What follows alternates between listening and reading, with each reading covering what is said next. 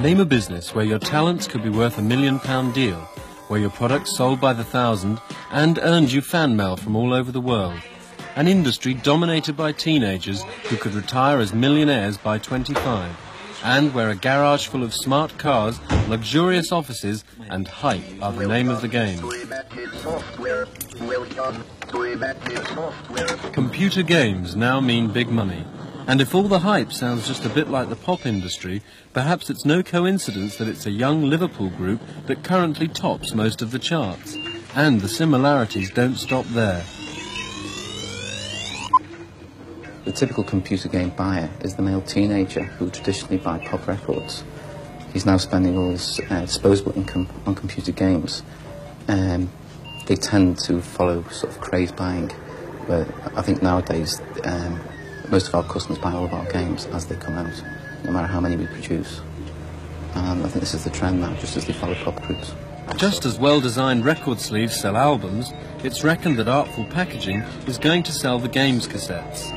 Basically, we feel that everybody's going to want to take the box home and collect them, such as you collect books or records, and stack them neatly on the shelf.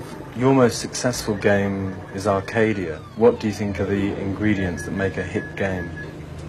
I think they're very elusive. You can't pin them down. It's very, very difficult to write a best-selling game, just as it is to write a best-selling pop record. Do you get much feedback from your customers? Yeah, we get a lot of letters. We get a lot of letters praising the games, asking for autographed posters and so on. They want the autograph of the author of the game? Yes. Ian, how long have you been writing computer games? About 4 years. Once you've written a hit game, do you feel under pressure that the next one's got to be better or as good as? Oh yes, they've all got to be better than the last one. That's the main feature, which makes it quite difficult. There's a certain amount of pressure, but the rewards are there as well, you see. I'm writing a game at the moment, at the back of my mind all the time is whether it's going to be as good as the last one, because people expect it of you, and they do really. And the critics in the magazines, the first thing they'll say if it's not as good as the last one is it's not as good as the last one. There's a big problem with illegal taping in the music business. Do you suffer from pirating in this business? Pirating of computer cassettes is a big problem. You can take safeguards against people copying them from the computer. You can put security checks in. Audio copies are a bit more difficult, but I've heard figures quoted from anything from 5 to 20 copies are made of one of our tapes that are sold, where there's a big loss in revenue. Do you see any parallels between what you do and the job a pop performer does? I don't see myself as a pop performer. I don't see myself in that same sort of way. I feel more the backroom boy, I suppose. Pop stars obviously tend to be extrovert, whereas programmers don't. In the main, they sort of keep to themselves. I've met many programmers who are motivated by personal success, in that they get from other programmers the recognition of having done something incredibly complicated. And there are many others who just do it because they wouldn't dream of doing anything else. It's what they live for. But I've never met anybody who actually wants to be a star.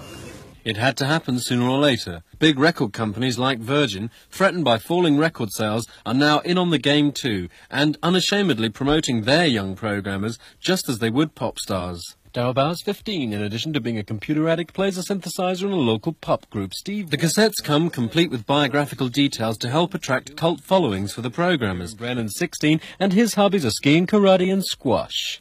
Well, I first got my computer about 2 years ago, but really it's only in the last year that I've started to actually write games seriously. I'm looking forward to it quite much, about the sort of advertising and the style. I think it's a nice idea. I don't know if the postman will be able to take it. Sales of computer games will soon overtake LP sales. And as the games boom gets bigger, the hype that goes with it is going to bring it even closer to the pop scene.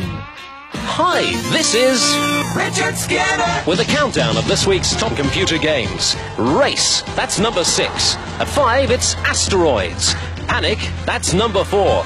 Cosmiads at number 3. At number 2, Wacky Waiters and Arcadia.